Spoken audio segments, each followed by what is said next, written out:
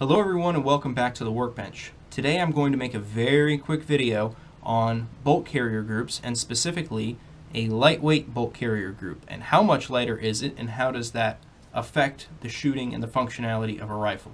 The lightweight bolt carrier group was purchased from AIM Surplus for $120. That's really not much more expensive than a standard mil-spec bolt carrier group, typically around $80 to $100. When I was searching for a lightweight bolt carrier group for my AR upper build, I specifically was looking for one from a well-known manufacturer, but also one that was significantly lighter over a standard mil-spec.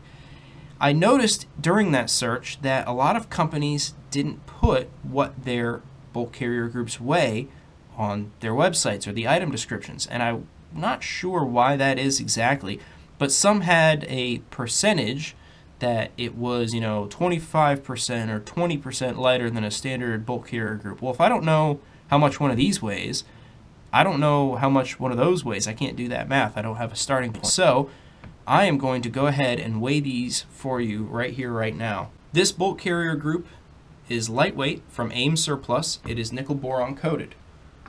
The bolt carrier group I'll be comparing it against is a standard mil-spec bolt carrier group out of a Smith & Wesson M&P 15 rifle. Let's go ahead and weigh this one first. That comes in at 11.1 ounces.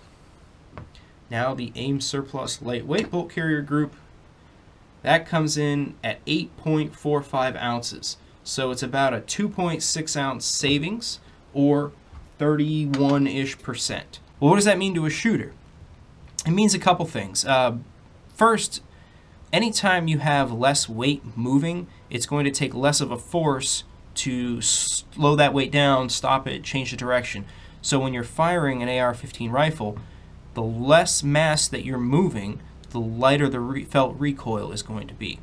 If you combine this with a longer gas system, like let's say a mid-length or a rifle-length gas system, and then also you employ the use of an adjustable gas block, you're going to get significantly less felt recoil than a standard mil-spec bolt carrier group on a carbine length gas system without an adjustable gas block.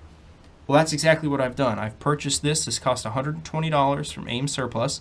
It was actually relatively inexpensive compared to a standard mil-spec bolt carrier group and also some of the other competitors to the lightweight bolt carrier groups like a Spike's Tactical one, which, to be honest with you, doesn't look anywhere near as appealing to the naked eye as something like this does. Theirs just looks like somebody took a drill press to it and just kind of went to town, and it looks like Swiss cheese. Not very aesthetically pleasing. This one, to me, shows a little more attention to detail, the way they milled everything out, and it looks good, it feels good, and 30% weight reduction really, is significant. However, keep in mind, something like this is going to be much more durable and will work with all kinds of different types of ammunition, bullet weights, powder charges, etc. Something like this is going to be a little more finicky and also will wear faster if you don't use a longer gas system like mid-length or rifle length, and also an adjustable gas block. The upper receivers that each one of these will live in is specifically designed for the bolt carrier group, but also for the application.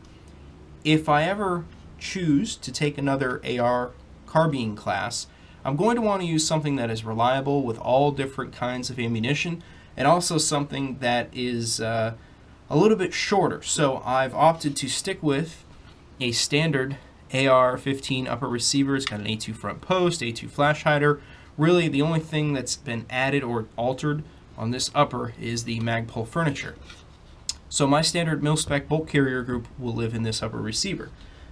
Conversely, the lightweight bolt carrier group was purchased for the build that I had in mind. So here is my build.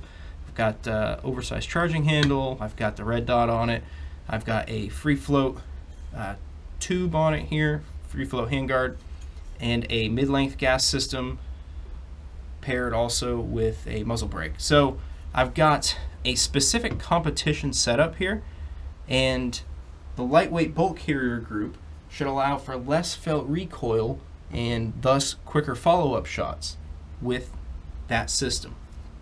Thank you very much for watching. I do have other videos surrounding gas systems, specifically a Cirac Ordnance adjustable gas block install video, so check that one out as well. Again, thank you all for watching. I'll talk to you all again very soon.